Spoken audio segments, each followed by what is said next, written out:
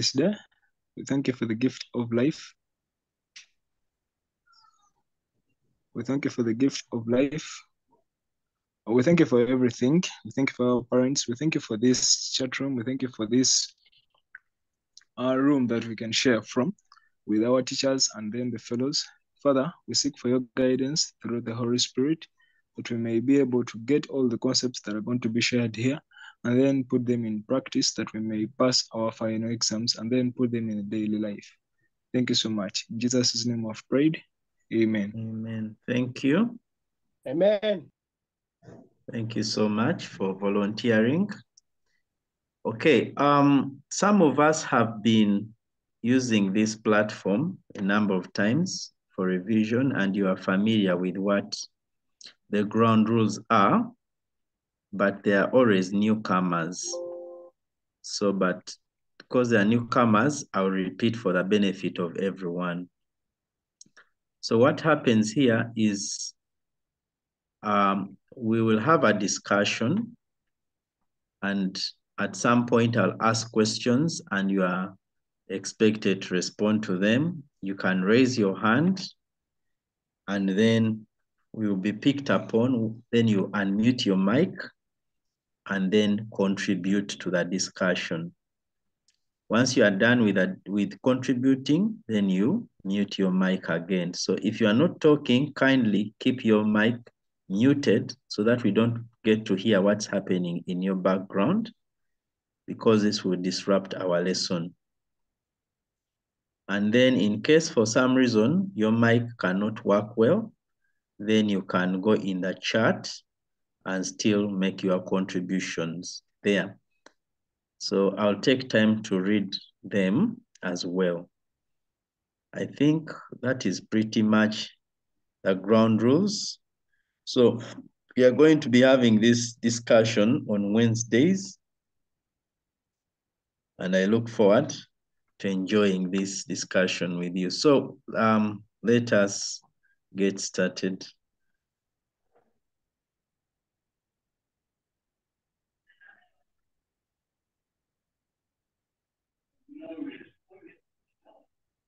So autotrophic nutrition is one of the major topics in our syllabus. And if you remember from your O level, we studied about the characteristics of all living things, if you recall. Very briefly, we created an acronym for them, which we called Mrs. Green, or Mrs. Griff, for that matter, whereby we had G for growth, R for respiration, E for excretion, we had N for nutrition, then M for movement, okay, R for reproduction, and S for sensitivity. So Mrs. Griff, M for movement, R for reproduction, S for sensitivity, or that is being able to respond to stimuli, G for growth, R for respiration, E for excretion, and N for nutrition. So this is one of those major topics. And since all living things carry out nutrition, it's very important that we understand how the different living things carry out nutrition. So we are going to begin by looking at what we call autotrophic nutrition. So if I say autotrophic nutrition, it means there must be another kind of nutrition. So first of all, yes, Brian. I can see you've raised your hand.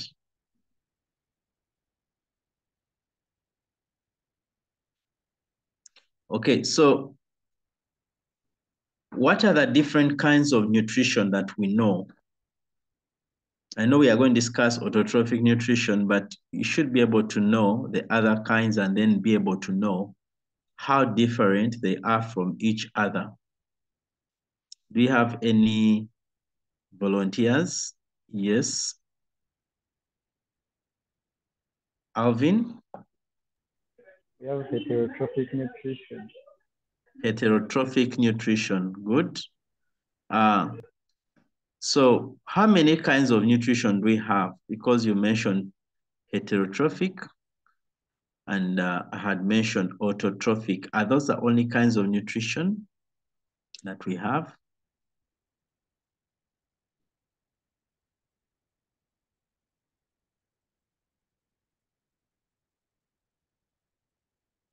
Yes, Ryan?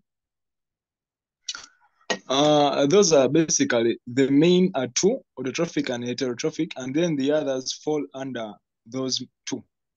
Okay, good. I needed to be sure that we all get that.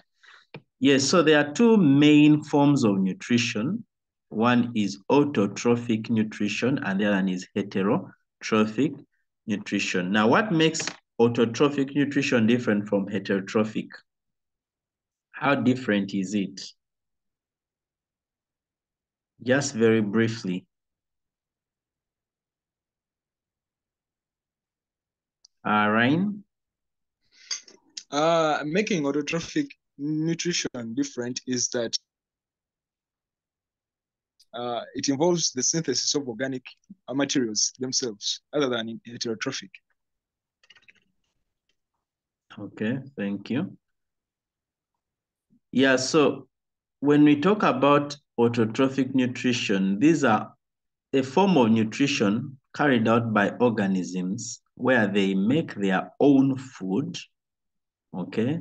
The food is, of course, organic from simple inorganic materials, okay? Now, on the contrary, heterotrophic nutrition involves organisms depending on other organisms for their food, okay? And then later on, we shall observe that even under autotrophic nutrition, there are two forms of autotrophic nutrition, okay? So in one of the forms of autotrophic nutrition, the source of energy is different from the other. So what are those two forms of autotrophic nutrition?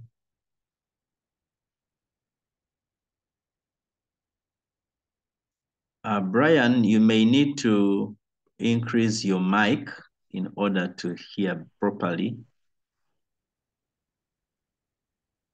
or go in a better reception zone so that you can hear better.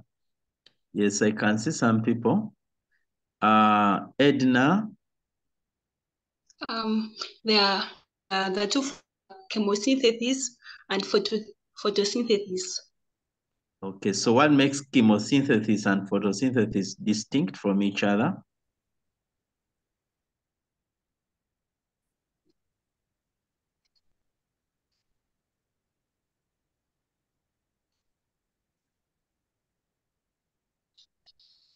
Yes, Ryan? As we hear, photosynthesis requires more of light. Then chemosynthesis, as we hear, the word chemo, it's more of chemical components. Okay, I think we can make that clearer. You're right, but it's not very clear. Who can make it clearer?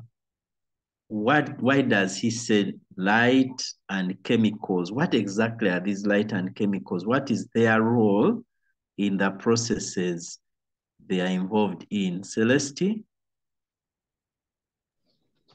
In photosynthesis, the source of energy is light energy, and in chemosynthesis, the source of energy is chemical energy. Okay.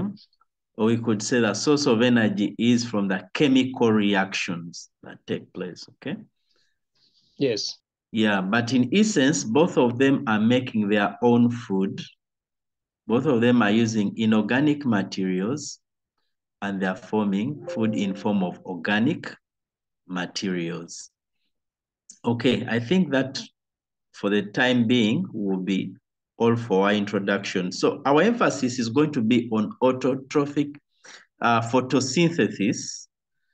Photosynthesis, some books will call it photoautotrophism, okay, as a way of distinguishing it from chemoautotrophism, or what we call chemosynthesis.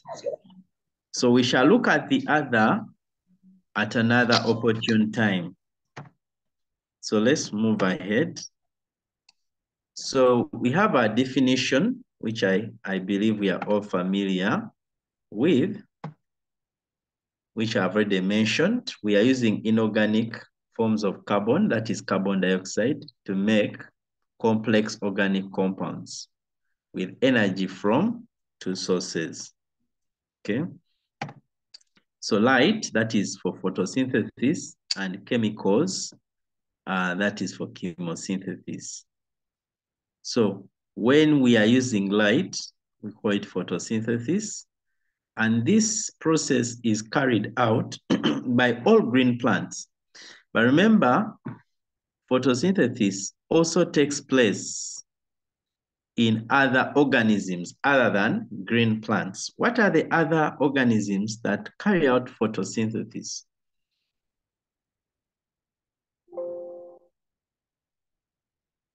Any other organism? Yes, Adrian? We have the bacteria that synthesize their own food. But if you leave it at that, it will be partially correct.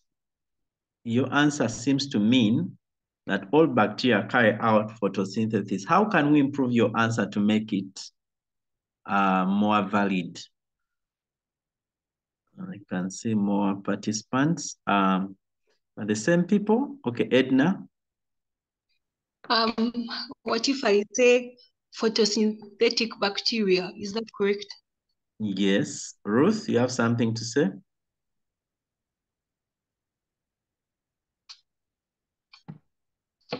Yeah, so photosynthetic bacteria is more precise because we have other forms of bacteria. I'm sure you studied about the different nutritional forms of bacteria.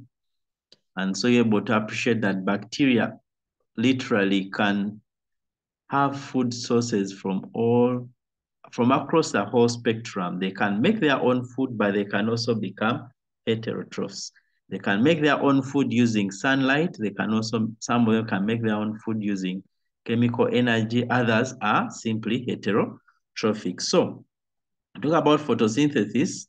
It's carried out by all green plants, but also some bacteria known as the photosynthetic bacteria. So we shall begin by studying photosynthesis in green plants.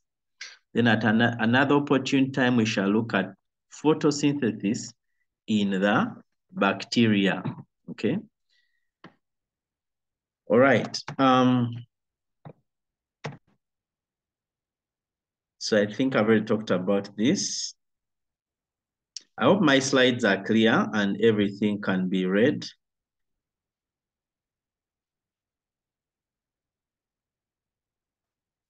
All right, so photosynthesis is very important. If it were not important, we would not waste our time studying it. Why do you think it is important for us to study this process? How does it help me and you or other people around us? Why do we take our time to study this? Does it add value to us?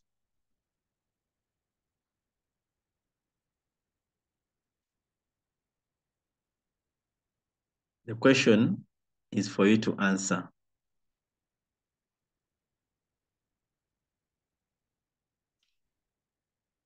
Simon, yes, tell us.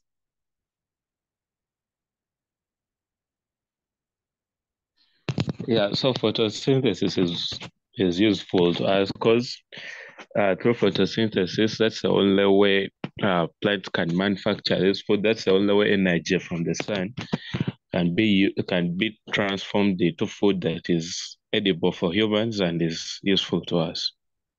Okay, thank you, Simon. Well, when in biology, we have to look at beyond us humans. We have to look at all other organisms. Okay, so our answers also need to cater for other organisms. But that was a good answer. Alvin, your hand was up.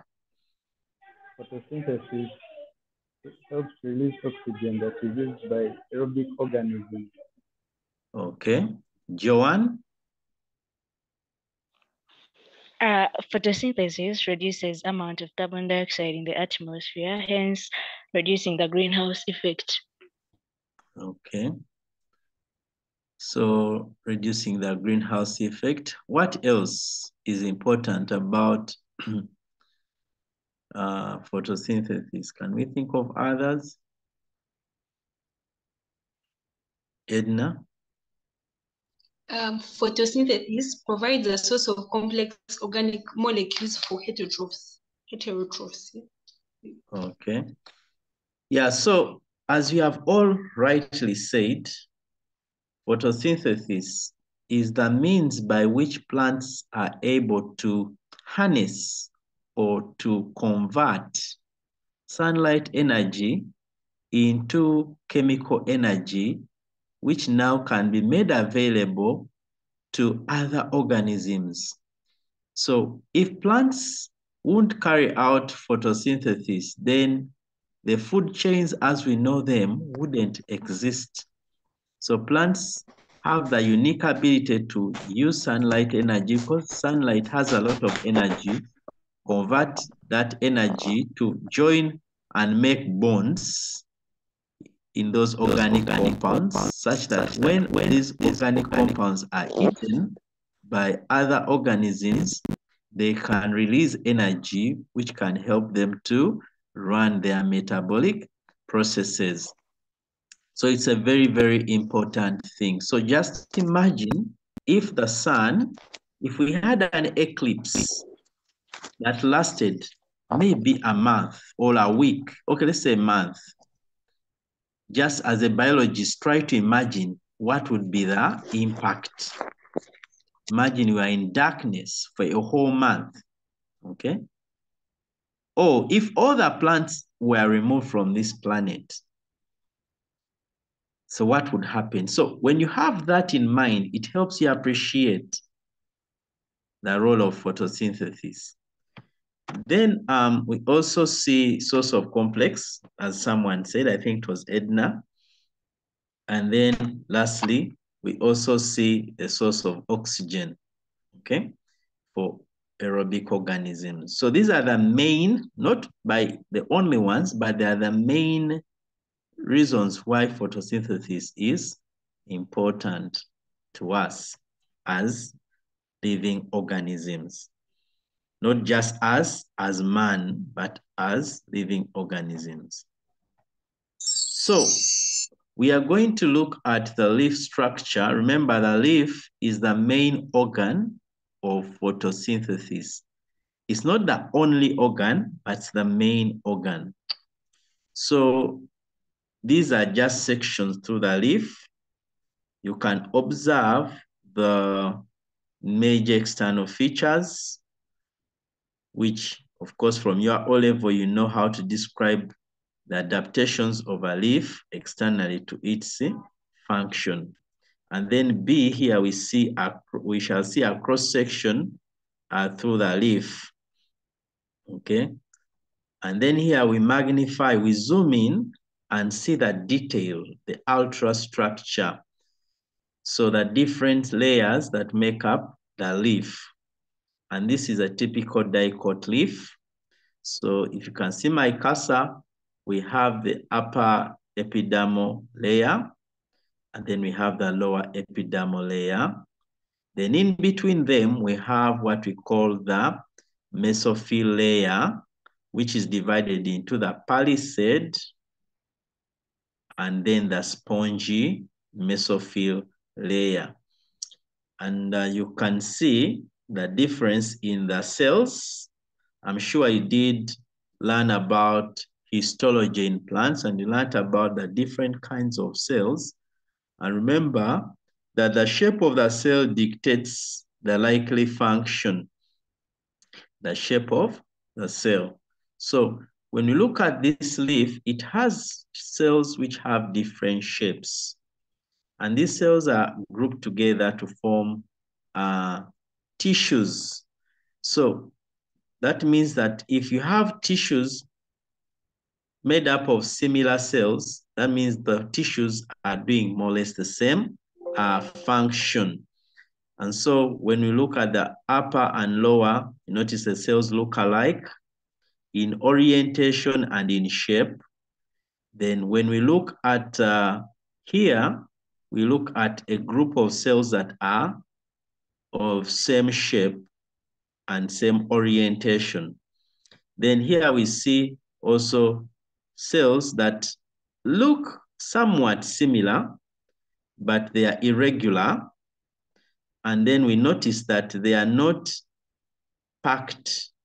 They are sparsely, they are loosely packed, creating a lot of air spaces in between them, okay? And then we see in another important feature here is the bundle, the vesicular bundle. The vesicular bundle comprises of these important tissues. On the upper part, we have what we call the xylem. You can even see the shapes, the open, the wide lumen. Okay, you can see the shapes of the vessels. Then here we have the cambium, which is between, and then here we have the phloem, okay? And then interestingly, on the lower epidermis, we have a unique kind of cell, this pair of cells we call the guard cells.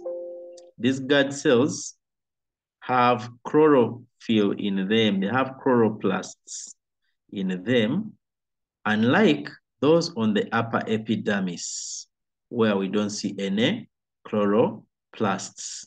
So by that in itself, it tells us that they serve a very special function.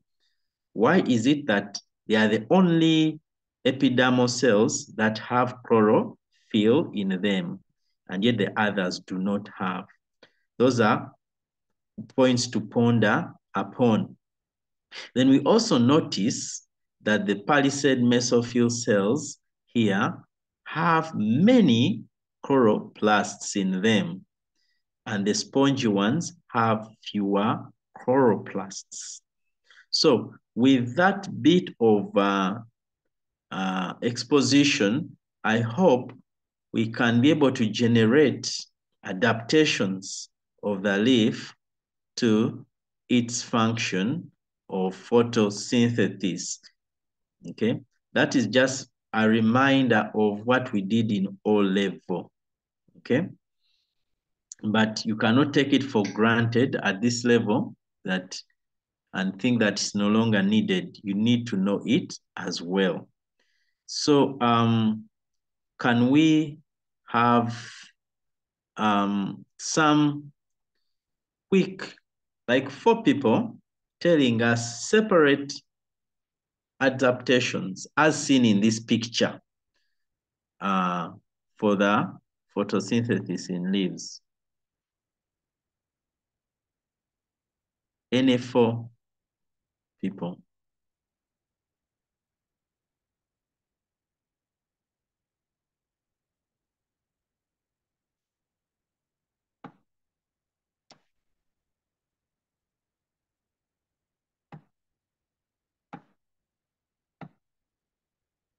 Yes, Joanne?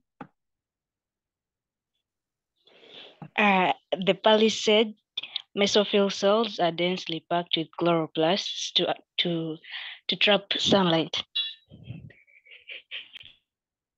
Okay, I think you need to add on a little more. So trap sunlight, then what? Which is essential for photosynthesis to take place. Yes, so to trap much sunlight, which is needed to provide energy for photosynthesis. Good. That's number 1. Simon.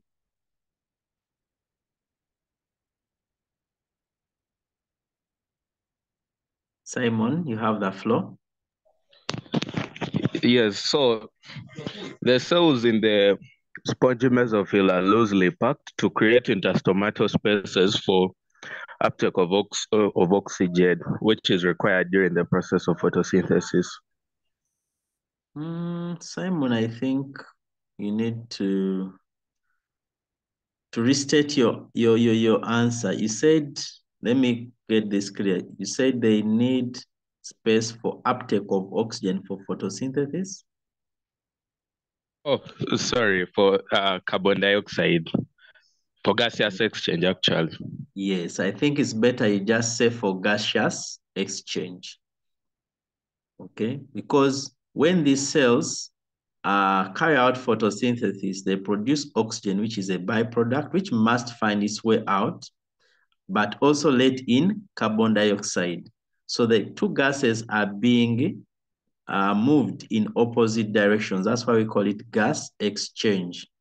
So you find that the carbon dioxide diffuses into the cells because it is at a lower concentration since it's being utilized, and it's coming from outside the leaf where it is at a higher concentration.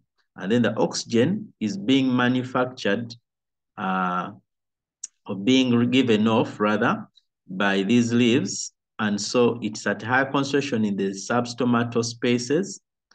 And so it has to diffuse out, hence the gaseous exchange. Thank you. I think it was Simon. There's someone who has taken BG6. If it were possible, you put your actual names. I don't want to call people by phone types,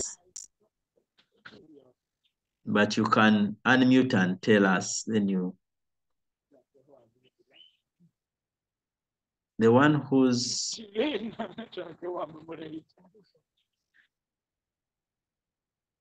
okay. Okay. The presence of xylem vessel, which transports water, which is essential during the process of photosynthesis. Okay. Joanne? Thank you. I think another point is the upper epidermis is 1 cell thick, and this enables light penetration. Okay. I think we have one more. Remember, these are not the only answers. Let's have Mr. Wright. Mr. Wright, you are getting background noise.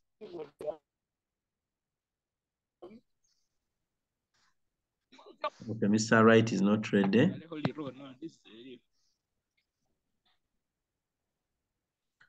Let's have Techno come back.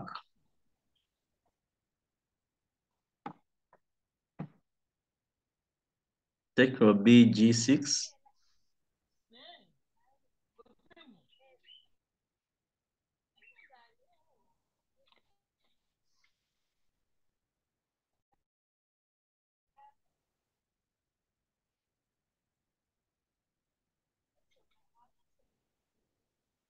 Techno? My answer is the presence of xylem vessel, which transports water, which is essential for photosynthesis to take place. I think that one you had answered. Oh, you didn't put down your hand. Okay, let's have Olivia. I think the chloroplasts within the mesophyll cells can move to arrange themselves to the best positions within which a cell can absorb light efficiently. Okay, that's correct. Okay, let me take one more person. Isabella.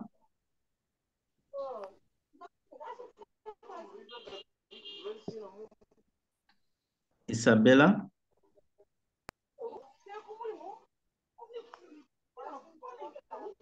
Okay, I think they are not ready to talk. Simon.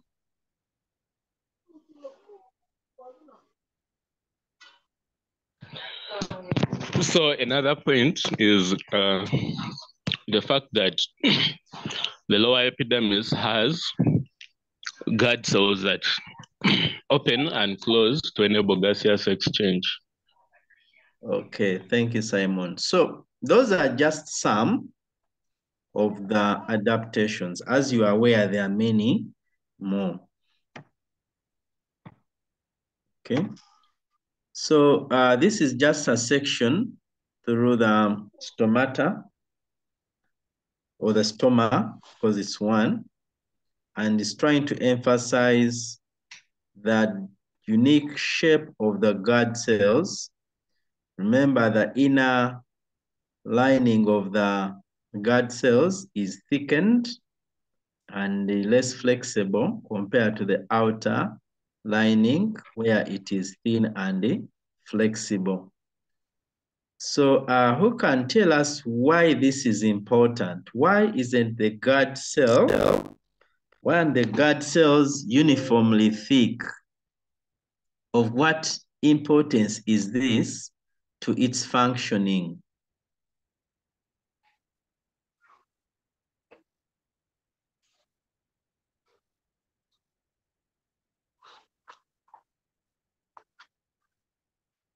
Of what importance is it?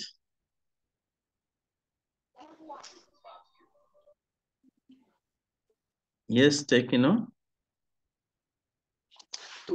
To enable the closing and opening, because the inner side is thicker than the outer side, so that the inner side can expand easily when the cell becomes turgid, while the inner side cannot expand when the cell becomes turgid, but the outside which expands when the cell takes in water and closes. But when the cell loses water by osmosis, it is the outside again which shrinks and then makes the cell to close. When it takes in water, it opens. Thank you. Okay. Riyadh seems like she wants to say something. Oh, I think explanation for this would be in FA, whereby they give an example of a balloon, Yes. and they put sellotape on one side of the balloon. When you blow air in that balloon will expand in form of like a C shape. It won't. Let me say the balloon was spherical in a way if you blow air in it without the sellotape. But when you add the sellotape on one side, it will, when it expands, it will form a bend shape. So that's the case here also. The when the inner wall is thicker than the outer wall, it means when it expands, it will sort of like bend, therefore creating an opening in between the two guard cells. Okay, thank you. Well, what happens is that there is differential expansion in the guard cell when it takes in water by osmosis. So the inner cell is thick and less elastic. And like what Riyadh has said, so when it expands, you'll find that it's going to expand in such a way that a gap is created between the two sides, with the two guard cells, the thick layers of the two guard cells, causing the stoma to open. And yet the other thinner part will expand much more. So these two guard cells are going to become more C-shaped, if you can put it that way. And when water is lost, of course, then they are going to shrink. And when they shrink, the stoma is going to close. So it's a very important adaptation. Even in practicals, I think some of you have had the chance to study the epidermal layer of Commelina plant. You must have seen those guard cells. And if you have subjected them to solutions of different concentrations, you must have been able to see them open and then close. And probably you viewed them under the microscope to be able to see that. So it's a very important adaptation. All right, so that is what they would somewhat look like. Of course, this is an enhanced image with false colors and things like that.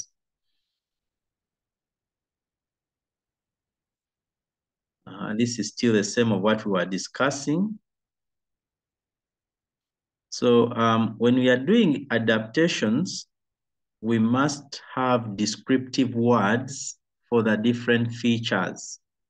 For instance, you can say dense network of veins, or you get it, that is describing the veins, okay? Or you can talk about broad, flat lamina. The broadness, or just saying broad lamina, is enough to cause a description, okay? You can talk about maybe waxy cuticle, okay? You can talk about, so such, you have to describe. And then after making that description, then you show us how that description is really important for the process you describe. For instance, if you say broad lamina, so providing a large surface area for absorption of much sunlight. If you say dense network of veins, you can talk about providing much water supply through the xylem and taking away the food through the phloem. You see that? So such words are very important, okay? If you talk about the spongy mesophyll, you tell us that loosely packed spongy mesophyll cells or densely packed palisade mesophyll cells, okay? Such things. So this is the equation for photosynthesis. I'm not going to take much time on it. I'm sure you know it. And these are the adaptations I'm going to run through very quickly. We have discussed most of them. Now, but what I want to emphasize from our equation, when you're describing adaptations, we have two raw materials, carbon dioxide and water. And then we have two products. This is glucose, which of course later on is converted into starch, and then oxygen, okay? And then we are supposed to have two conditions, sunlight and chlorophyll. Now, when you're describing adaptations for photosynthesis, we are going to look at them threefold. Those that enhance its ability to obtain sunlight, then those that help it to obtain and remove gases by obtaining, maybe here we're talking about carbon dioxide, and then by removal, we are looking at taking out of oxygen. So in what way is a leaf able to ensure that much carbon dioxide enters and much oxygen goes out? Okay, in what way is the leaf able to ensure that as much sunlight as possible is trapped? Okay, and then we also look at ability to obtain liquids and remove liquids. So the liquids here are water and the mineral salts, and then the liquids that are removed are the photosynthete, or what we call the food that has been made by the plant. So this one, of course, comes through the xylem, and this one goes out to the phloem. So when you're making adaptations to photosynthesis, these are the major things you should build your adaptations on. Am I describing those that are enhancing light absorption, or that enhance gaseous exchange, or those that enhance removal or bringing in of liquids? So it's very, very important. In fact, sometimes the questions that are brought in paper 1 or even paper 2 are such that they are more specific. They want you to look at only one aspect, not giving every aspect of the adaptations. Someone is telling me plus that equation. Who is this? Sorry, I had not looked at the side. So, someone wants something on the equation. Taiwan, what do you want about the equation?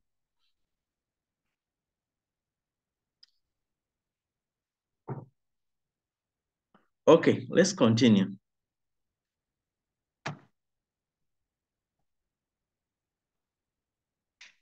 All right. This I'm just going to run through quickly because we have already discussed. For ensuring that plants obtain much sunlight, the shoot will definitely grow towards the direction of the light, what we call phototropism. Okay, so that ability to sense where the light is coming from is important for the plant's survival. Then we have what we call etiolation. You might have observed that if grass is cut and then the dry grass is not collected and left gathered in a heap, when you collect the grass after some days, the leaves of the grass underneath them tend to become yellow. And that is what we call etiolation. They become long and yellow because they are trying to grow as fast as possible to obtain sunlight. Or if you have observed seedlings which are in a dark place, they tend to become longer and thinner than seedlings which are exposed to sunlight. So that's what etiolation is about. So it's an adaptation in plants again to ensure that they obtain as much light as possible, as soon as possible, because if they don't, they would die. So those who have understanding biology, that's where some of this content is. Then leaves are arranged in form of a mosaic pattern. You notice that the upper leaves tend to be smaller than the leaves beneath them. That ensures that the upper leaves do not create shadows or shade on the lower leaves and hinder them from carrying out photosynthesis. So every leaf must have its share of light. So the plant is designed in such a way that no leaf casts a shadow on the leaf beneath it. So the leaves beneath may even have longer petioles so that their lamina can at least, let me maybe try to illustrate this for us to get the concept well. So what happens if this is our plant, you'll find that the upper leaf has a shorter petiole, but the leaf beneath it has a longer petiole. So you find that the shadow here of this upper leaf will at least not fall on the lamina of the lower leaf. I want you to take time and observe plants. So that's one of the stem. And then you'll find that also, if this is the stem, that if one leaf is here, the one beneath it may be here, and then the one beneath this one may be here, and the one beneath this other one may be in the other direction, so that the shadows cast by these different leaves, which are above them, cannot stop those which are beneath them from photosynthesizing. So that's what we call the mosaic arrangement. That's what we call the mosaic arrangement. Okay, let's remove this.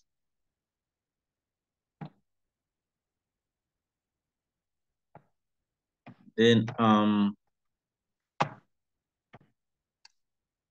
of course, the surface area, we talked about that. Then they are thin to allow light to pass through.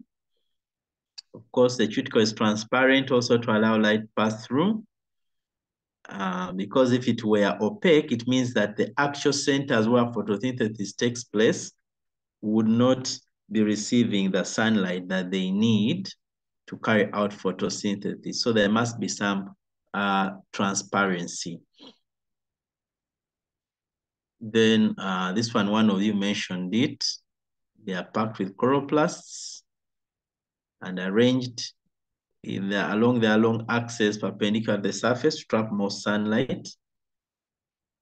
Another person mentioned that the chloroplasts can move. And that's what we call cyclosis. Oh, okay. Then we also have chloroplasts positioned in such a way that the chlorophyll is contained within the grana on the sides of a series of unit membranes. And this is going to, of course, allow much trapping of sunlight. Tumwine, you have something to say?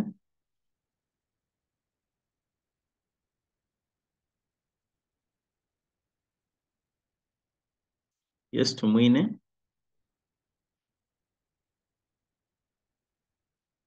Okay, I'll take it that he has put up his hand in error.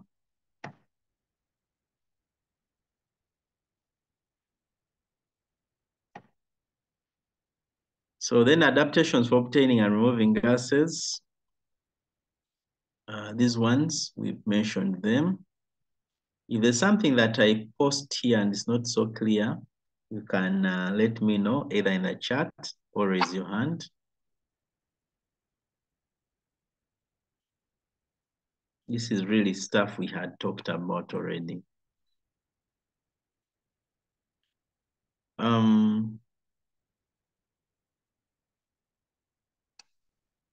Then for removal of liquids and obtaining liquids, we talked about the vesicular tissues.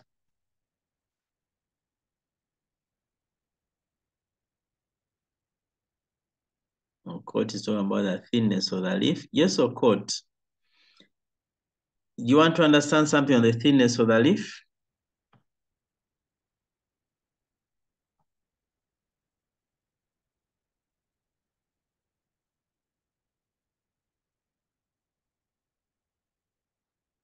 Okay. All right. Let's go on. Please let us have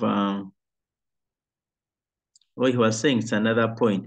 Okay, the thinness of the leaf true is another point, because if a leaf is thin, then it will allow short diffusion distance, which will allow rapid gas exchange. But also it allows easy penetration of what? Of sunlight. Although I hasten to add that the thinness must be coupled with transparent, because it can be thin but in what? Opaque. So the light would still pass through if it was thick and transparent, compared if it is thin and opaque. So for such points, you need to be very clear in how you explain them, okay?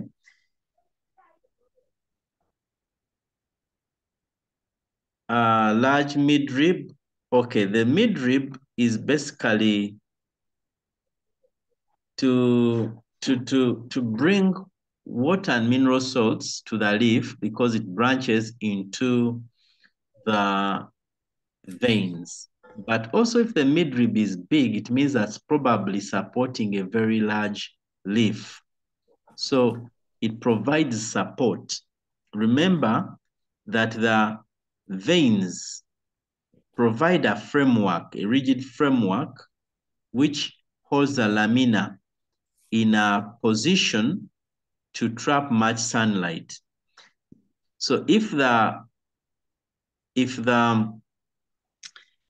veins were not present, it's like having an umbrella which doesn't have those rods, those metal rods in them. So if the metal rods are not there, the umbrella will not be able to hold. So the midrib, the midrib and its veins do two major roles. One is transportation of materials, but two, offering a rigid framework to allow the leaf to trap much sunlight. So there are those two things. Okay, thank you for your question. we can move on. So I think this is also clear. So when you're discussing the xylem, please make sure that you attach the relevant function. Don't just say xylem and phloem to transport water and mineral salts and transport food. Whenever you're dealing with transport, there are two very important things. The direction from which things are being transported and where they are going, but also what is being transported. So if you talk about the xylem, what is it transporting? Water and mineral salts. Where is it transporting those things from and where to are they being transported? So it's very, very important for you to do that. Otherwise, it will remain a hanging answer. In biology, a good answer doesn't solicit another question. Okay, so if there's a question coming after your answer, it means that there's probably something you have not ably explained. So it's very important that your explanation is as complete as possible. Yeah, so this is the point I was talking about. Remember when you studied histology, you were told about the different types of tissues. You have a sclerenchyma, a collenchyma, and remember these are usually associated with these vascular tissues. So the sclerenchyma, remember, are the dead ones, and the collenchyma are the living tissue. So this sclerenchyma usually provide more rigid framework for them to be able to hold the leaf in a good position. Okay, let's see what's in the chat.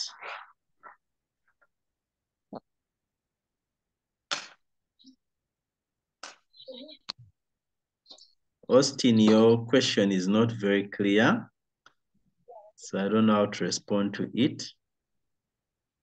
Please make that clear for me to be able to help you.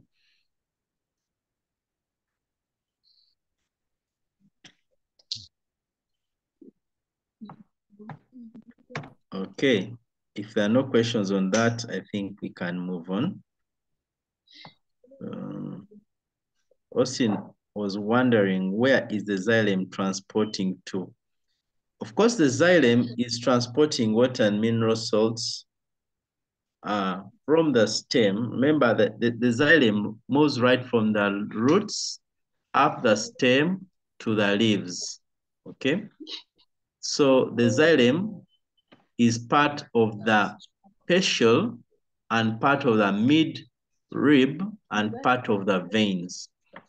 It's like you have a road network system with a highway which branches into smaller main roads, and then the main roads branch into even smaller roads until you reach the village path.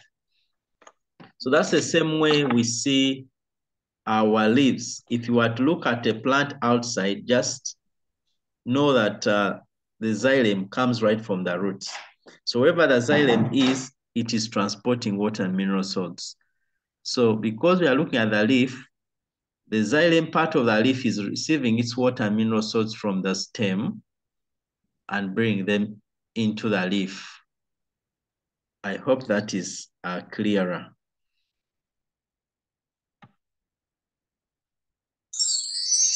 Now, we're going to talk about how these plants are able to absorb sunlight, the mechanism of light absorption.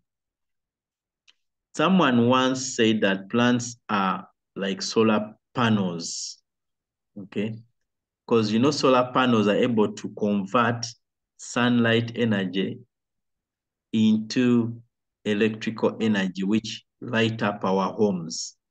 So on the other side, the plants are also able to convert sunlight energy into chemical energy. So there is what we call transduction.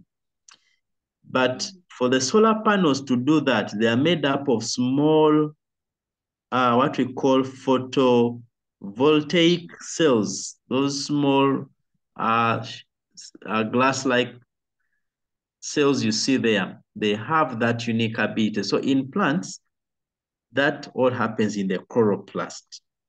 But then how does a chloroplast do that? So for us to understand how the chloroplast does that, we need to first also appreciate the nature of light, okay? So there are three features of light that are very important for us to understand photosynthesis. Now, one of them is the spectral quality. Spectral quality, if you remember the word spectrum, a spectrum reminds us of the different colors of light, of white light. Remember, white light is a spectrum of colors. So if you shine white light on a prism, on a glass prism, then it will be dispersed. Is it called dispersed? Or I think it's dispersed, yes. It will be split into light of different colors, the colors of the rainbow, okay? Red, orange, yellow, green, blue, indigo, and violet. So each of those colors is very unique. It has a certain amount of energy in it. Some of those colors have enough energy to cause photosynthesis, whereas others may not have enough energy to cause photosynthesis to take place. And you'll find that the plants have the ability to harness or to use those different spectra of light. There are photosynthetic pigments that can use blue light very well. Those same photosynthetic pigments may not be able to use violet light, yet there will be other photosynthetic pigments that can use violet light. There are those which can use red light, and so on and so forth. So the spectral quality is very important. Yes, you are receiving sunlight, but of what quality of the sunlight are you receiving? Some sunlight may not be of the right quality to drive the process of photosynthesis. Then the intensity of the light is equally important. The light may be there, but may be dim, or it may be bright. Like at noontime, typical noontime in a tropics, if there's no rain, the sun is brightest around that time. And you can imagine the rate of photosynthesis compared to early in the morning at dawn, okay? Or late in the evening at the dusk or twilight. So at the dusk or twilight, the light intensity has really gone down. And at such a time, yes, there might be light, but it may not be able to do much. So that's why the light intensity is very important. And then lastly, the duration, what we call photoperiod. How long do you have the light? Is it for a few hours or is it for many hours?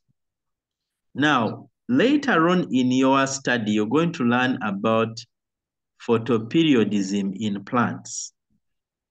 Now, this is very important in places that experience the 4 seasons of the year. For us in Africa, it may not carry much sense, but I'll try to interest you in appreciating photoperiod. Have you ever noticed that in December, the length of the day and the length of the night are not equal? There are those days when it seems like the sun takes longer to set. It's already 7 p.m., but the sun hasn't set. And yet there are days when the sun seems to set very early, that it is around 6:45 or 6:30, and it's already becoming dark. How do you explain that? Yes, Austin. Sir, if I may ask. Yes. Is there a standard time for the synthesis to take place? The straight answer is no. Meaning that even though, like, you can say like optimum time,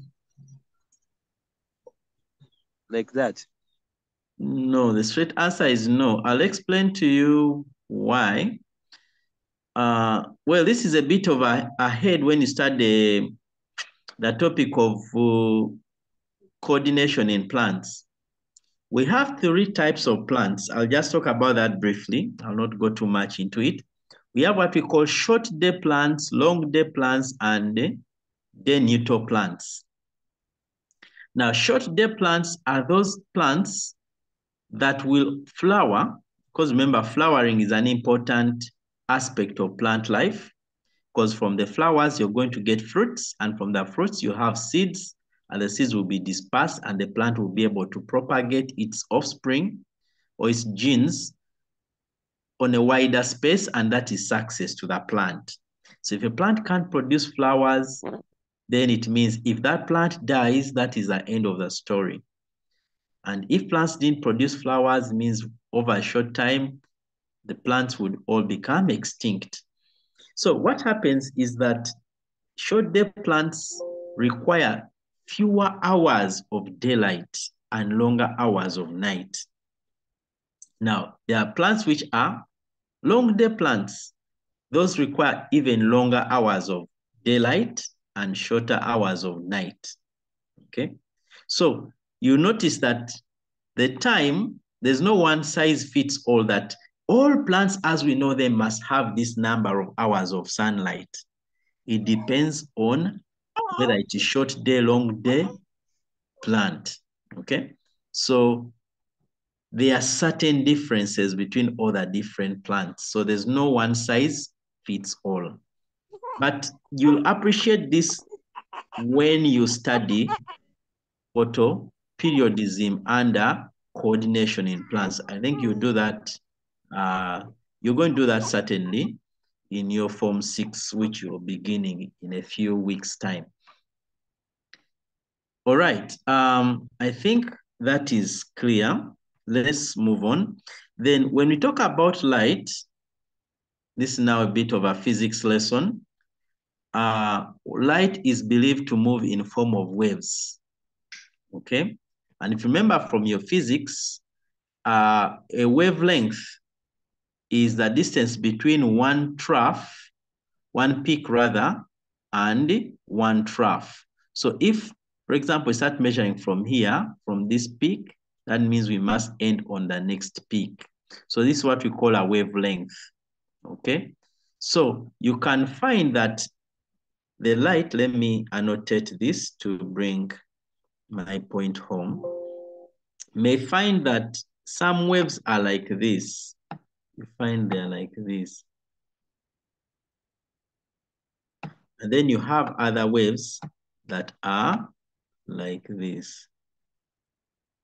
Now you notice the one I've just drawn above has many peaks and many troughs. So it means it has many wavelengths. This one has few wavelengths. That means this is probably a shorter wave, and this one is a longer wave. Then there's another interesting principle, is that the wavelength has a relationship with the amount of energy. You'll find that on the light spectrum, the waves that have shorter lengths tend to have more energy than those that have longer wavelengths. So there's that inverse relationship. And that's why when you look at the light spectrum, I think I have it here. If you look at this light spectrum, or rather electromagnetic spectrum, on this side, we have 300 nanometers. This side, we have 800, meaning that we are moving from low wavelength to high wavelength, okay? And so white light lies within the range of 400 and 700. And if we are to put this white light on a prism, it will be split into these colors. I think this one you're familiar with. And you notice on these colors, some of them have shorter wavelength and others have longer wavelength, okay? And there's a tendency for those that have longer wavelength to have less energy than those that have shorter wavelength, okay? So that's why you'll find that if I had expanded this electromagnetic spectrum, this ends where you have longer, shorter wavelength, you'll find those radiations like gamma rays, X-rays, which are even shorter wavelength and have a lot of energy, enough energy to even denature the DNA and cause mutations. Then on this side, you may have radio waves, microwaves, TV rays, which are generally harmless. So that's why you can be near someone the air around you has many waves of different radio stations, but they don't cause you to fall sick because they are of long wavelength, okay? So we shall come back to this in a little while because what I'm going to discuss about pertains to the different energy available in these different spectra of white light. Okay, something in the chat. I hope people are not chatting between themselves. I'm seeing, let us please concentrate on what is at hand, okay? Don't distract other people. So this is what we've just looked at and what I was explaining. You see gamma rays, X-rays, UV light, okay? Then white light, infrared, microwaves, radio waves. So these ones are harmless really, but it's these ones that are harmful if misused. Because X-rays can help us to see broken bones and other things which you cannot see with the naked eyes. UV light can also be used to sterilize things by killing the microorganisms, maybe denaturing them and making them dead. But if you're exposed to it for long, if you expose yourself, then you're in for some mutations. So that's why when you go to a hospital and there's a radiography section, they caution you on how to behave around it. And someone is not supposed to be exposed to those waves very frequently and for a long time. So someone is asking about cathode rays. Cathode rays, probably among these, I can't say for sure, but probably among those that have high energy. But your teacher of physics should be able to explain that better.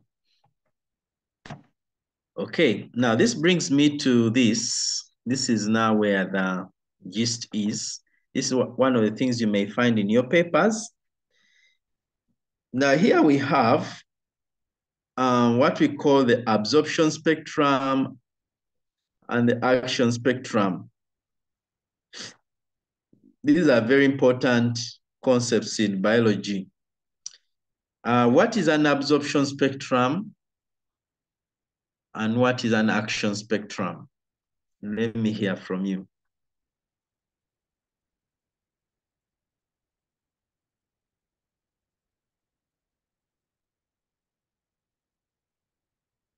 Absorption spectrum and action spectrum. Now, unfortunately, I cannot say your name because you have named yourself using Chinese characters. So, but you know yourself, you can talk. I think. And tell us who you are anyway. My name is Norbert Douglas. Okay, Douglas. I think that the relative rate of photosynthesis is the rate at which it takes place, and relative absorption of light is the speed at which light is absorbed by the plant. Speed at which is absorbed Okay, thank you for your contribution.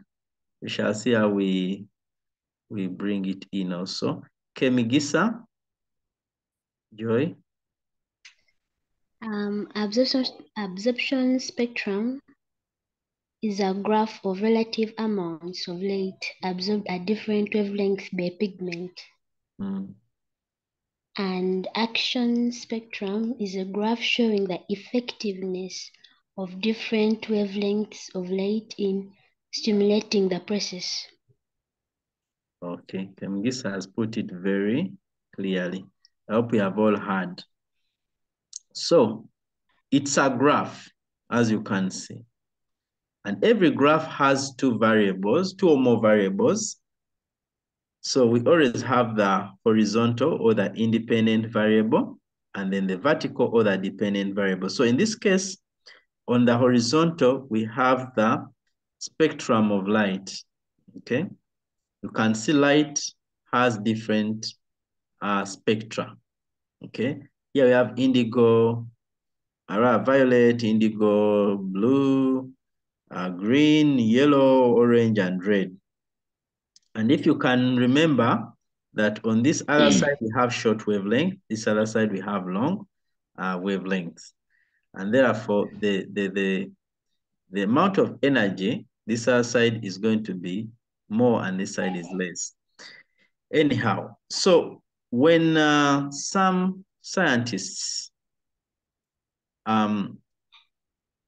did some experiment, I think it was Engelmann got spirogyra. We know spirogyra. Spirogyra is filamentous algae. Okay, Sanon, thank you. It's filamentous algae. So this filamentous algae, remember, is photosynthetic. So if it is exposed to sunlight, it will cause photosynthesis and produce oxygen. Let me just illustrate this again. It will produce oxygen. Now, what this gentleman did was to basically get that filamentous algae, and then remember it has a spiral chloroplast there. If you remember that sort of thing, spirogyra. And then they subject it to sunlight. Then subject it to sunlight, in the water, you will see bubbles of oxygen that are being produced. So the more bubbles produced, of course, the greater the rate of photosynthesis. The fewer bubbles produced, the less the amount of photosynthesis. So what they did is to get what we call color filters. So you get here and you put there maybe blue light. Maybe this is a filter of blue. And then you expose this blue light, because this filter means that only blue light comes to this, see, to this spirogyra, which we have put right there. And so it means that light of that amount of energy is received by the chloroplast here. Then they get another filter, maybe indigo, then maybe green, then maybe orange, maybe red. So they keep doing that and taking note. Each time they put a different filter, how much oxygen is produced. See, so if they put a filter and much oxygen is produced, then they say, okay, it means that that light is actually being absorbed by the photosynthetic pigments inside there. And that is why we are having much photosynthesis. Get it? And then, of course, they are able to say, okay, that absorbed light is actually bring about photosynthesis. So that was the kind of thing they were doing. Then in the next experiment, they were able to do chromatography. Okay, chromatography. When they do chromatography, they get plant leaves and then they separate the pigments there. You're able to separate chlorophyll A, chlorophyll B, carotenoids, and they also subject them to different light, okay? And they see whether that white light is being absorbed, okay? And then they notice if they subject it to light of different spectra, they see which light is absorbed by chlorophyll A, and which one is absorbed by chlorophyll B, which one is absorbed by the carotenoids. So once they did that, they were able to come up with these two graphs, okay? Like Mgisa has already mentioned. So they were able to find that there's a relationship between the light that is absorbed and the light that causes photosynthesis to take place, okay? So that's what we are seeing in this slide. So they realized that most important are chlorophyll A and B, because these ones, as you can see, they're able to absorb light, okay, in the blue and the red region. So you look at the red region, we have chlorophyll B, okay, and then chlorophyll A. You see they're absorbing light in this region. It means that if you subject them to red light, they will use it. They will absorb it and use it and cause much oxygen to be produced. But if you subject them to green light, notice there is no peak around the region where there is green, meaning that that light is not utilized. That light just goes through. That's why leaves appear green, because the light of that wavelength is not having sufficient energy to bring about photosynthesis. So it is not absorbed, it is just simply reflected. So when light strikes a surface, okay, it's either reflected or it is absorbed, okay? So when it strikes a leaf, part of the light is absorbed, part of it is reflected, okay? And maybe part of it goes through the leaf and reaches down. That's why when you reach in a forest and you look up, there's some light that trickles through to the floor. So light can either be absorbed, can either go through, or it can be reflected. So when we look at chlorophyll A, it also absorbs at this spectrum, you see? And then chlorophyll B also at this spectrum. Interestingly, we have what we call carotenoids. The carotenoids, for them, they absorb in this spectrum, okay? And you will notice that you may not notice that there are carotenoids in plant leaves, but you will notice it when the leaves have started dying. They turn yellow. So carotenoids are the ones responsible for that yellow color, the orange color, the red colors of leaves which are drying up. Or even in fruits, when fruits ripen, they turn from green and become orange, yellow, or any of those other bright colors because of presence of these carotenoids. So the chlorophyll usually is absorbed by the plant and taken to younger parts, which are still growing, or it simply breaks down if the plant does not survive long enough. Yeah, so we are seeing here that green is reflected, thus gives the chlorophyll their characteristic color. Okay, someone is posting here. Action spectrum is a graph showing effectiveness of different wavelengths of light stimulating the process being investigated. That's correct. I think I don't need to add much. Okay. I hope that is clear. So this is a very common area in exams. If you've looked at past paper portions of paper 2, they have said this a lot, even paper 1. So you'd want to read it because it can easily be said. And by the photosynthesis is one of the common areas that, expressions are said because several experiments have been done on that topic. But besides that, it determines whether we are alive. If we can now to enhance photosynthesis, then we can enhance food production, and then that can cause fewer people to go without food, okay?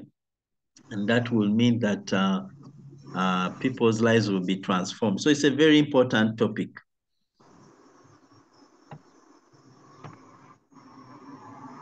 So here are some of the photosynthetic pigments. Of course, this one is chlorophyll. It has that general structure. This is now chemicals of life, if you remember. We have what we call the porphyrin ring. So this porphyrin ring is complex by a mineral known as magnesium. So that's why you hear that magnesium is important for chlorophyll synthesis. When plants don't have magnesium, it means that this ring will not be able to function well. And this magnesium, lack of it causes chlorosis. Plant leaves tend to become yellow. And then we have what we call the phytol, okay? The phytol tail. So this phytol tail is just a long chain of hydrocarbons, okay? Up to 20 molecules, 20 atoms rather, of carbon. Can see it's really long. So it's like you have a solar panel, you see this? And then this is like the wire which goes out into the house or something. I like to imagine it that way. So, but anyhow, this is a thing that fixes this thing in the thylakoid membrane. So it fixes it there, but this is the part which traps the sunlight, okay? And this is chlorophyll. So chlorophyll A and chlorophyll B will have very small differences. At your level, you're not expected to know how to draw this. You're expected to just be able to describe it.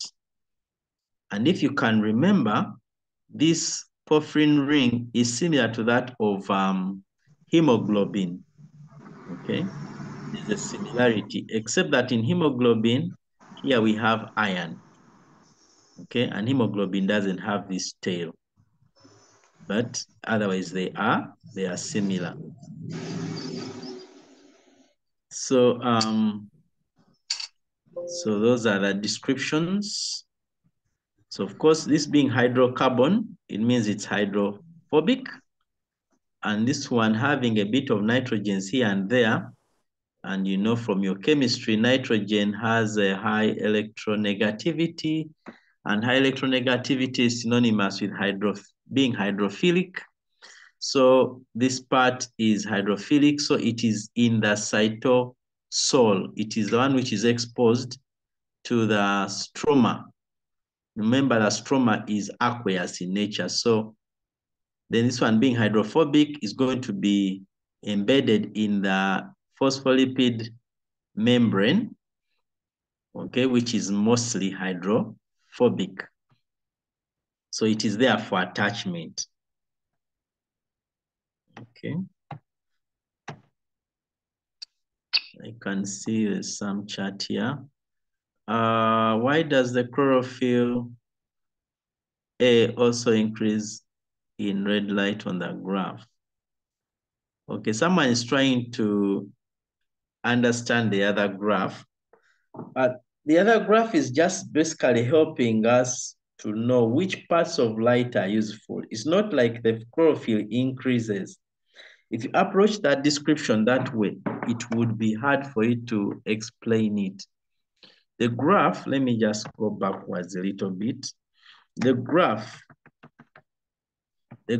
just helps us to know which parts of light are absorbed and which ones are not absorbed, okay? It's like I place a buffet. A buffet is a series of different types of food before you, and then you choose to eat rice and maybe kalo and maybe beef, and that is it. It's not like that is the only food available. There's more food, but you just don't want it. So that's what happens also here with the chlorophyll. The chlorophyll molecule has the ability to only absorb light in this region and in that region. The rest of the other light isn't. Of course, you may wonder, isn't that a disadvantage? No, of course, God did that bearing in mind that the light that is not utilized by the plants can be utilized by other organisms. Otherwise, if plants were to absorb all the light and reflect none of it, then it would be a totally different story altogether. So you'll find somewhere in one of the questions, they ask you why photosynthetic bacteria are able to survive when they are beneath seaweeds. Remember, both photosynthetic bacteria and the seaweeds require light for photosynthesis. But the simple reason is that the light that is not used by the seaweeds will pass through the seaweeds and go to the lower layers, and that light will be used by the photosynthetic, by the pigments in the bacteria, okay, what we call bacterial chlorophyll. And all of them will be able to survive side by side or coexist. So it's God's intelligent design that allows this, okay? I hope I've answered you, okay? Sample questions about the graph, okay, maybe next time, but if you have a question bank of UNEB, there are many questions of that kind, okay? There are many questions of that kind, but let me see how far we can go. Maybe, God willing, next time, I can just start with a few questions related to what we've covered and then proceed with our lesson. So, God willing, on Wednesday next week, we shall look at a few questions, just like one or two, then proceed with our lesson. All right. So we've just talked about this. Sorry. We said that the hydrophobic tail, hydrocarbon tail rather, is hydrophobic and it's embedded in the thylakoid membrane, and this one was hydrophilic, lying on the thylakoid membrane surface. And so this is the structure of the carotenoids. Carotenoids is a broader term, but there are many types, okay? And you'll hear of things like xanthophylls, okay? But this is basically what they look like. They have two rings on the opposite ends, and then a long unsaturated. Unsaturated means that you have double bonds, or multiple bonds for that matter, between them. So the long tail, which is unsaturated. Now, later on you'll find, later on you'll find that these carotenoids are called accessory pigments, in the sense that they work together with the primary pigments. The primary pigments being the chlorophylls. So they trap sunlight energy, and that sunlight energy is handed or passed on to the chlorophylls. They funnel it to the chlorophyll, but they also protect the chlorophyll from what we call photo oxidation, or what we call bleaching. Too much sunlight can be dangerous to the plants. So they are sort of protective. And so that is how they are able to serve an important role. So these carotenoids contain what we call, getting the pigment, but what is found in vitamin A. Vitamin A, the vitamin A is got from plants that contain this carotene, okay? And then that carotene, once it is in your body, then the body manufactures vitamin A. So they are very, very important. And their colors are usually bright yellows, they are orange or red. And so the deeper the color, of course, the more double bonds they are. Because for most plants, you may not notice that these things are there because the chlorophyll is the dominant color. But if the plant leaves start dying, that's when you notice that, oh, there is actually some other pigment. But if you did chromatography, I think that was senior 1, when we were taught how to do chromatography, you'll be able to realize that there are actually many pigments. Okay. So they're also found in flowers and fruits. This is just for your consumption. Okay, so we are back at this.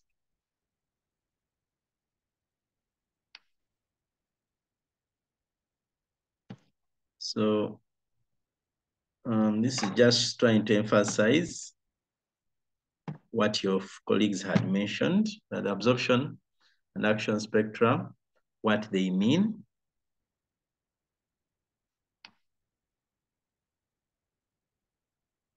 I think I don't need to dwell much on this unless it's something that's not clear.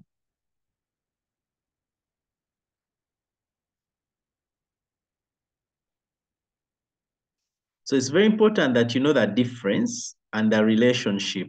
That's what I want us to understand. Absorption is the degree of absorption, just like the word says. When I said degree of absorption, it means that to what extent that light is being absorbed.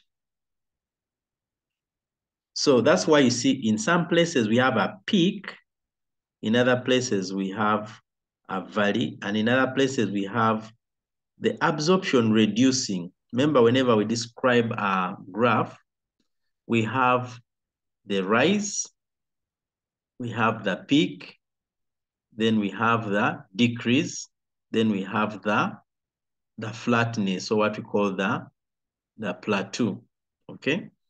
So when something is rising, let me just illustrate this.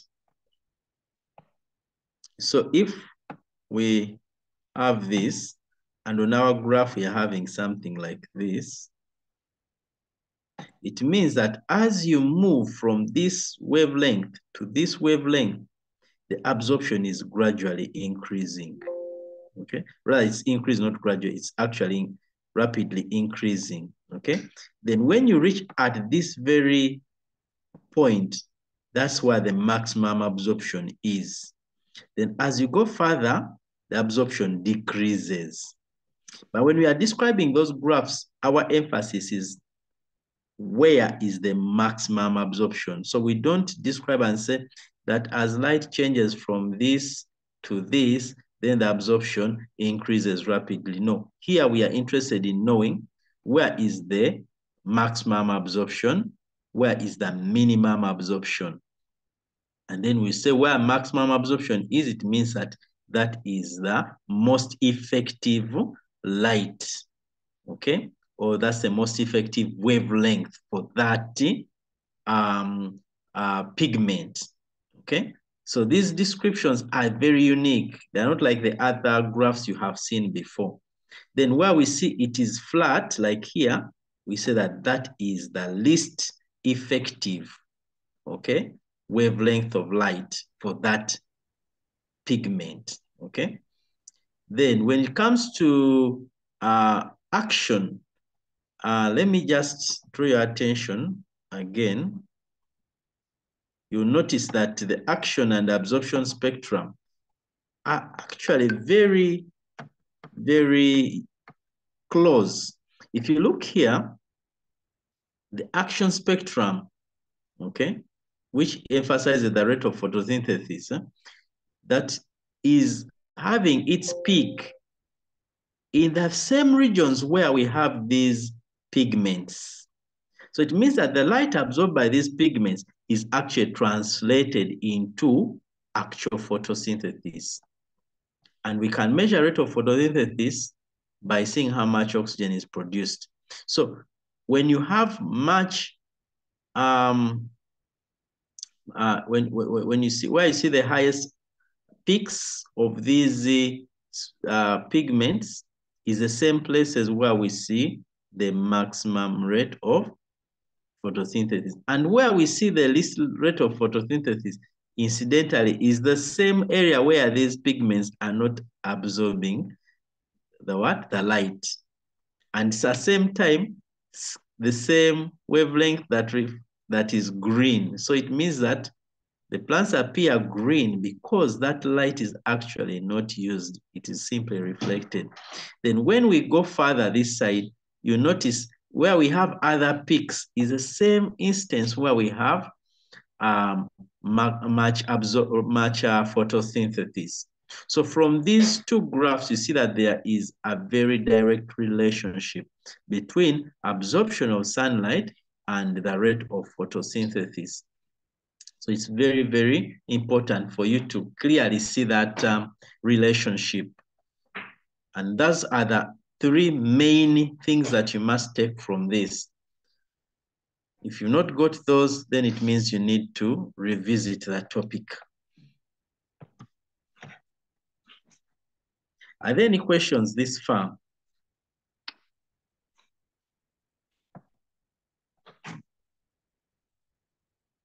Any questions? Okay, if there are no questions, then we can proceed still.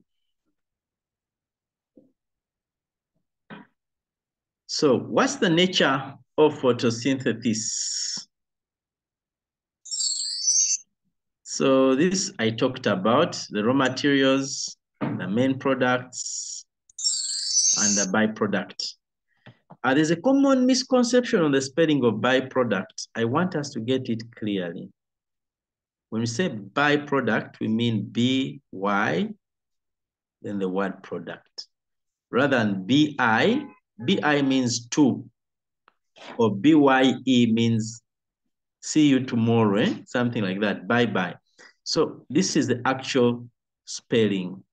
We call it a byproduct because it isn't the intention, the plant doesn't intend to produce oxygen. Oxygen comes as a by the way, okay? It's one of the things that are produced as a consequence of the process of photosynthesis, but otherwise it isn't the main reason why plants carry out photosynthesis. So we call it a byproduct. And in some books, they will even call it a waste product. So to the plant, oxygen at that point in time is as a waste product. Because as we shall see later, there are some plants that are actually affected by the high concentration of the oxygen that they will even be ineffective in their rate of photosynthesis. So that is something we need to remind ourselves about. Okay. And so photosynthesis is anabolic. Anabolism is the process by which, anyway, let me not answer that. Let me ask someone to tell us. What is anabolism?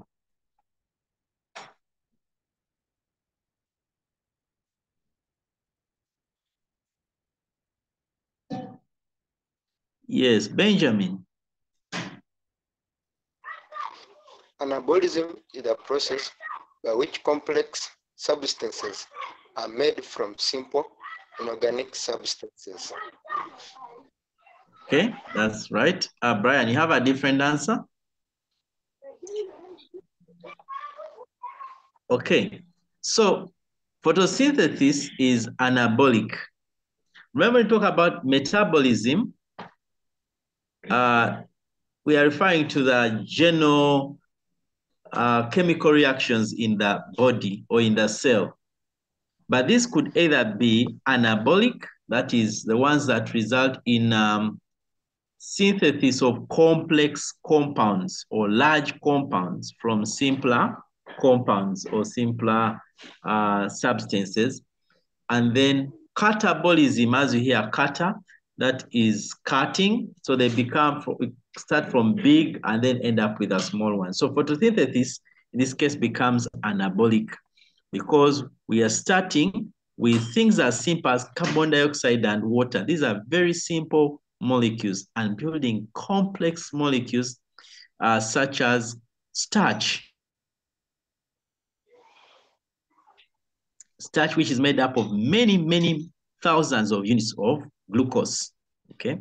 Yeah, so that is something that we need to remind ourselves.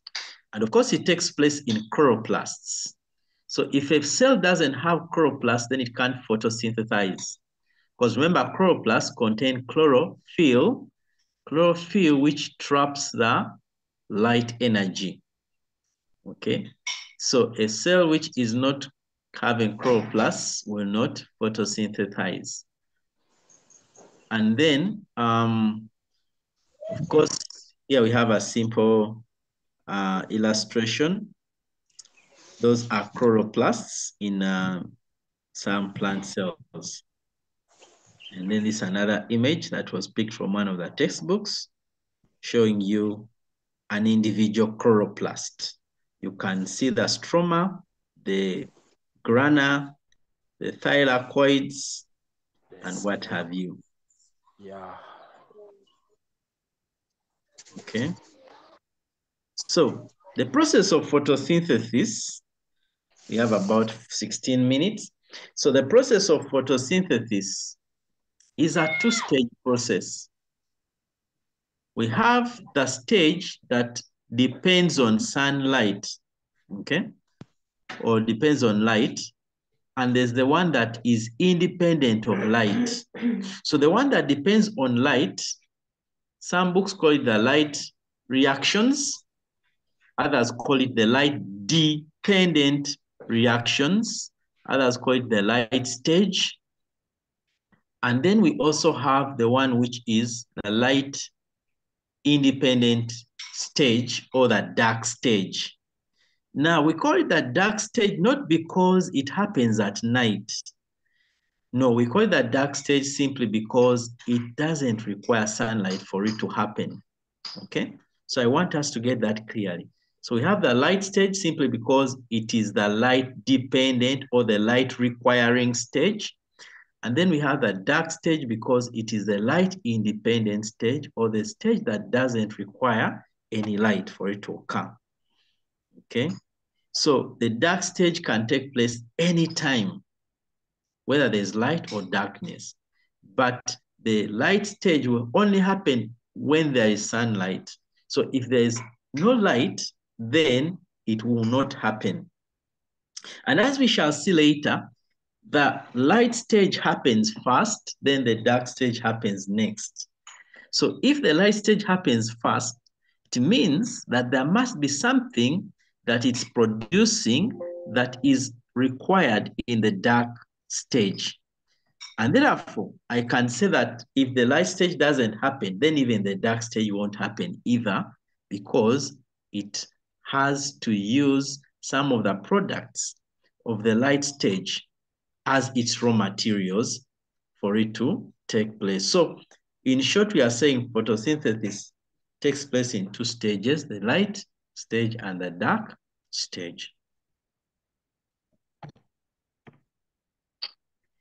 So in the light stage, there's a very interesting chemical reaction that occurs.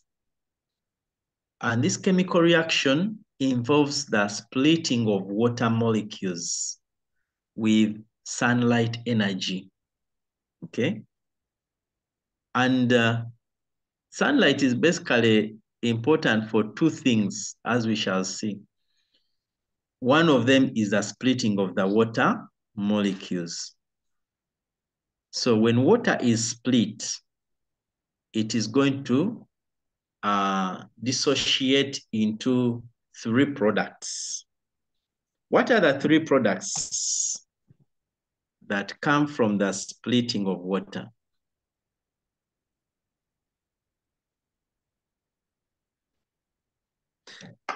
Okay, I'll answer your question in the chat later. Let's first have these people.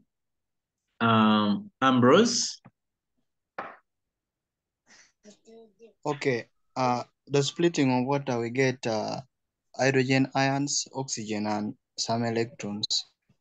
Yes, that's correct. So we get hydrogen ions. So those are protons. Some books will call them protons. That is H with a plus on it. And then we shall get electrons, and we shall also get oxygen. Okay, so that is very important. Of course, later on we shall see that the fate or the implication of that thing. Someone's asking, those stages always have illustrations. Will I be marked correct if I just use them in a paper other than describing using words? Now, I hope I've understood your question. You will answer the question depending on how it has come. Illustrations in some instances may just be sufficient. In other instances, they may require you to simply write. Especially in paper one where you have limited space, okay? It may not be possible through only illustrations to explain your point. So that's why you need to be familiar with both illustrations and the description of the illustration. And usually when you put illustrations, then you must annotate them. By annotating, it means that you write small notes explaining what the illustration is about. So it's very important that you are able to describe the illustration. So please familiarize yourself with both, because in paper one, when they do bring those illustrations, then they accompany them with questions. It's not usual that you are asked to illustrate in paper one using illustrations. Okay, I hope that is clear. All right, let's proceed.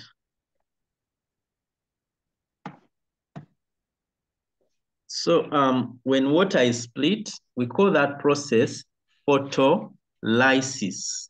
Photo, because there is light involved. And then lysis photolysis, because there is splitting. So lysis means splitting. So photo, light, lysis, splitting. So light splitting, or using light to split water. So we call it photolysis of water, or some people call it photolysis. But I prefer to call it lysis to emphasize the fact that there is splitting. Okay. Oops, sorry. So we have sunlight and we have chlorophyll. So that chlorophyll traps the sunlight, and then the sunlight splits the water available. But also we are going to see that this sunlight has an impact on the chlorophyll. From your chemistry, I hope you have learned about ionization. What's ionization? You know, it's very important to be able to see the relationship between the chemistry and the biology. It will make some of these biochemical reactions easy to understand. What is ionization? What's ionization energy in chemistry? I think that's inorganic chemistry and physical chemistry. Anybody wants to try out that? Brian, your mic is unmuted. Do you want to answer the question?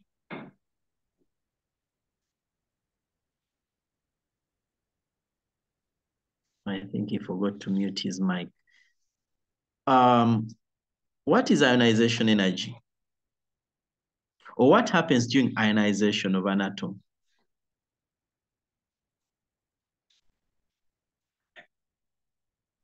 Yes, Benjamin? During ionization, an atom is is converted from its normal physical state into gaseous state. Okay, yeah, That's it's what happened. turned into a gaseous state, but there's something more. And that something more lies within the word itself.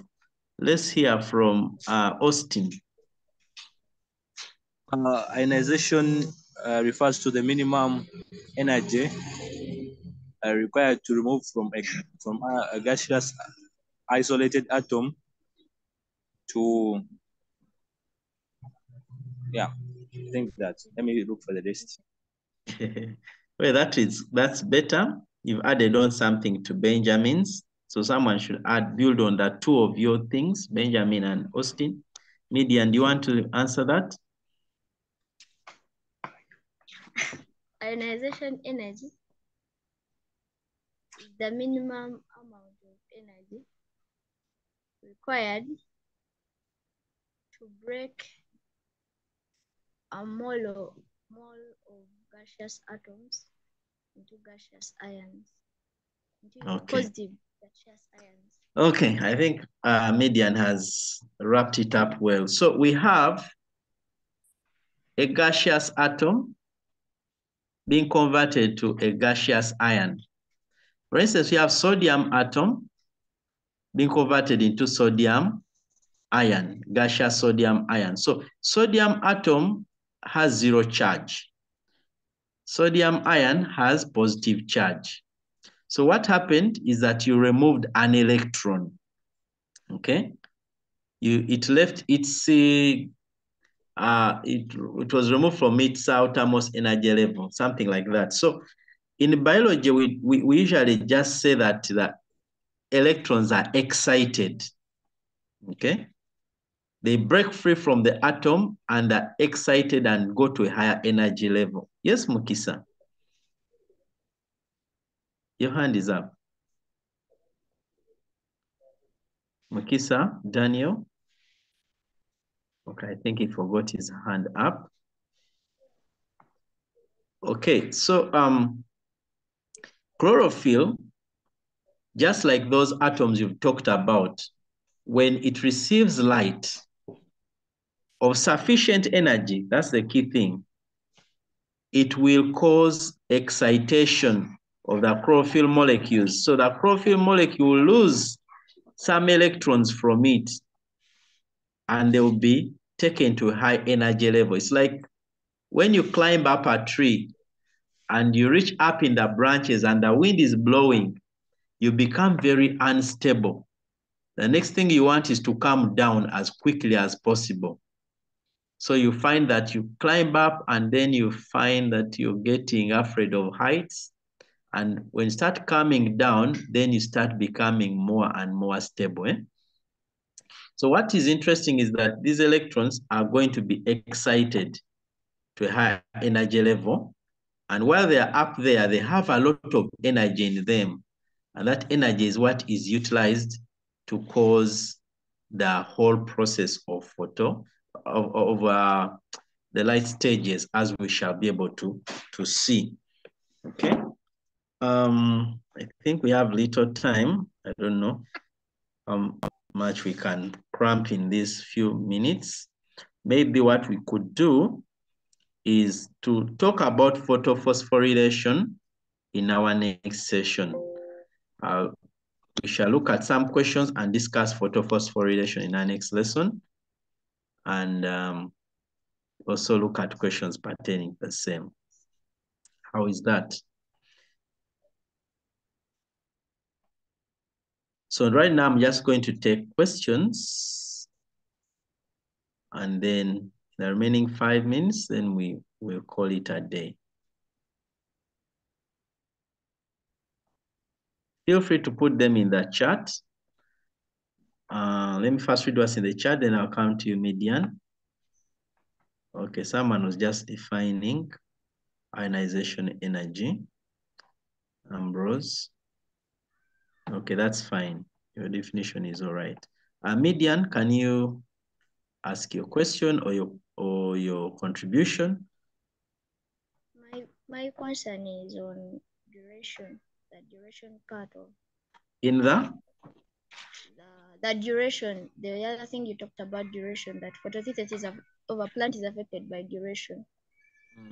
But I didn't get it clearly, as in, I don't know how the duration of light can affect photosynthesis. Okay, maybe it didn't come off properly. What I was meaning is that for plants to grow well, okay, they need to carry out photosynthesis.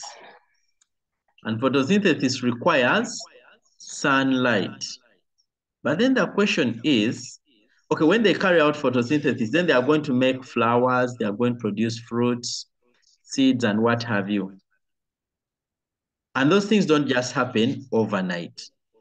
They take some time. You see some plants grow for months.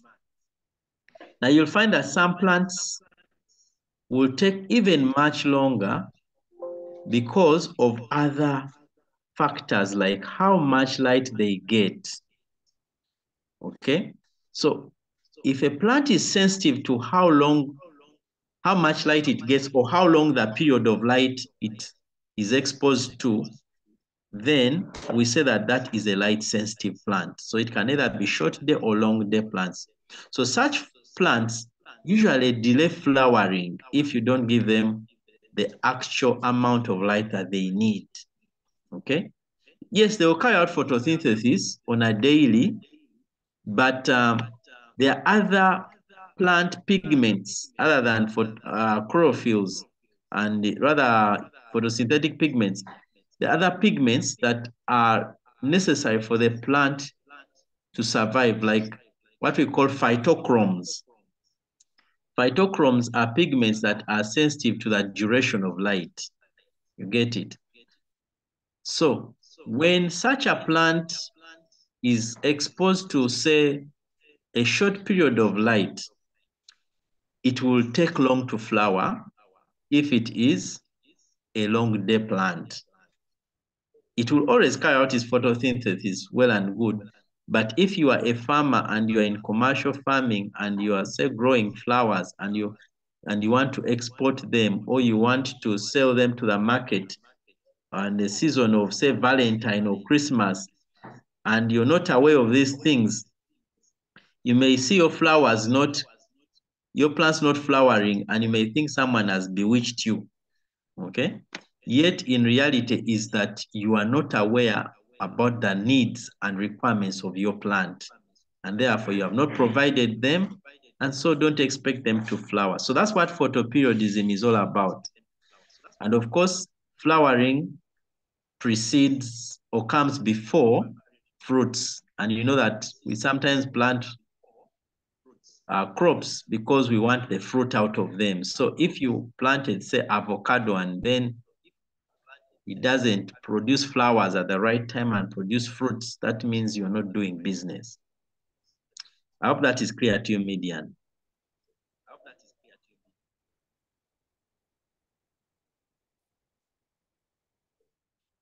So photosynthesis takes place all the time, regardless of how much light you have, but it's just that you may make less food if you have less light. Okay? But then other things like flowering may be affected because of the little light. Okay, you can see many things in the chat. Let's take them on one by one.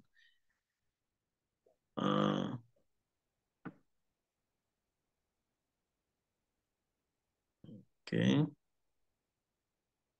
Does it mean that photosynthesis takes place in the absence of sunlight? Who can help us explain this to our friend here? Some of you are going by the names of your devices. I wish you could rename yourselves so that we don't call you names of phones. I find that very wrong. Yes, Douglas. Oops, I think we have overshot. Yes, let's take Douglas's contribution and then, okay, one more after Douglas, and then we shall call it a wrap. I think from what I've learned today, you taught us that photosynthesis can take place in presence and in absence of light because there are reactions that require light and there are others that do not require light. So it can take place without light and also with light. But the light reaction has to come first in order for the one that does not require light to take place. Yes. Actually, the last statement you made is what everyone should take note of. That the light requiring reactions must happen before the dark reactions occur. So if the light reactions don't take place, then we can't even say photosynthesis took place. You get it? So indirectly saying photosynthesis requires light because the very first stage that requires light must happen for that the one that doesn't require light can take place. There was another hand, I think. Isabella, you want to say something?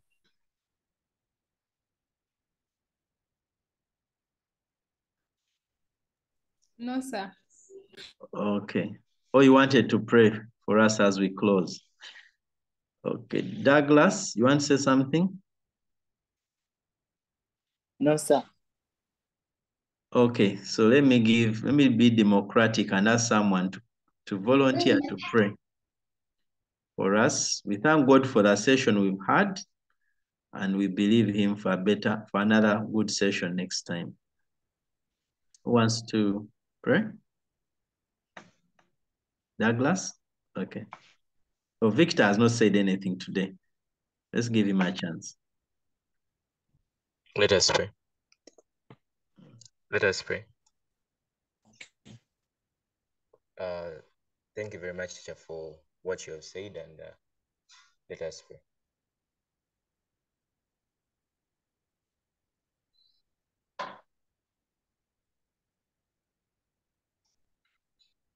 Yeah?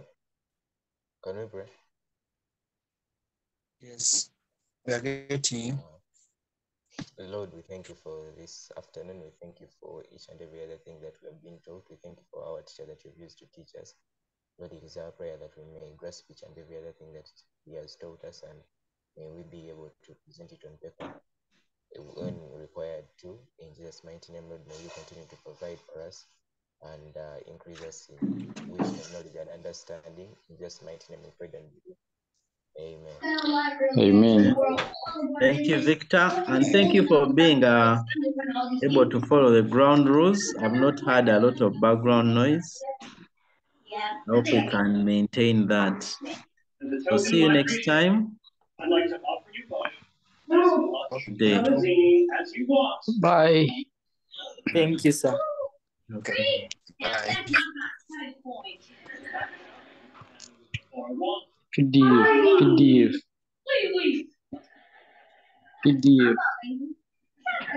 So PDF. We are finishing. Closing prayer. Report.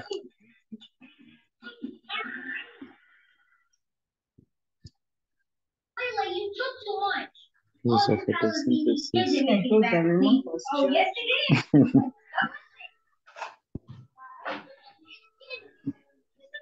I'm going tomorrow. Amen. Oh, I'm glad you guys are here. A little help. Just a script. Amen. Amen. Amen.